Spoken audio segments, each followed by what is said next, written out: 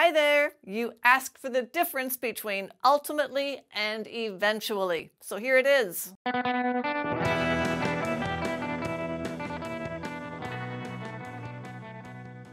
I'm going to start by adding one more word. Initially. Initially, eventually, ultimately. And I'm also going to add a couple of equivalent expressions. At first, in time, or with the passage of time, and in the end. These sets of phrases can start you off on understanding the difference. To use an example, in the popular fairy tale Beauty and the Beast, initially she feared him. Eventually she came to trust him. And ultimately she fell in love. We can tell essentially the same story with this alternate set of phrases. At first, she feared him. With the passage of time, she came to trust him.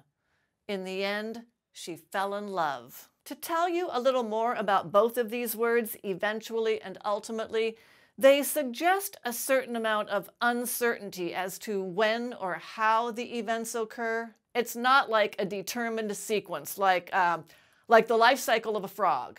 Initially, it's an egg. Then it hatches.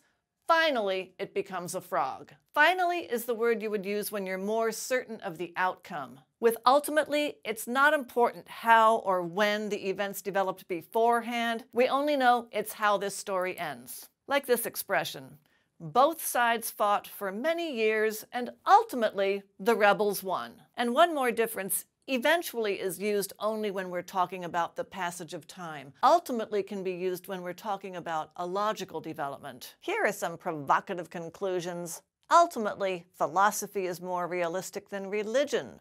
Ultimately, the scientist and the artist have the same goal. Ultimately, the prophets have little to say. Ultimately, Picasso is superior to Van Gogh. And don't worry, I'm not trying to talk you into anything. I just like to make up lively examples. But there's one more element that determines when to use ultimately and when to use eventually, and that is context, your meaning. Let's look at this question. Will I die? There are two correct answers. Ultimately, yes.